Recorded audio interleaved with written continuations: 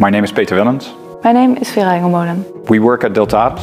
Deltares is a research institute for water and soil in delta environments. We advise the offshore wind industry about the effects of waves and about the stability of scour protection systems, among other things. Cable protection systems, CPSs, are located in between the monopile of a wind turbine and the seabed entry next to the scour protection. They have been a source of discussion ever since reports of issues in the media. Together with partners from the industry, Deltares has investigated the motion behavior of CPSs as a result of waves and current by means of computational modeling and experiments.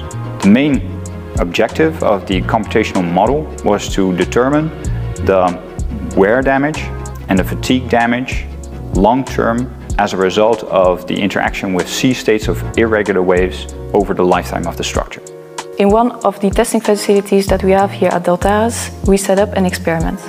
In this experiment, we modeled on scale a CPS and a monopile in both current and waves. The unique aspect of the experiments that we did was that we measured at the same time the hydrodynamics around the CPS and the monopile and the response of the CPS to these hydrodynamics.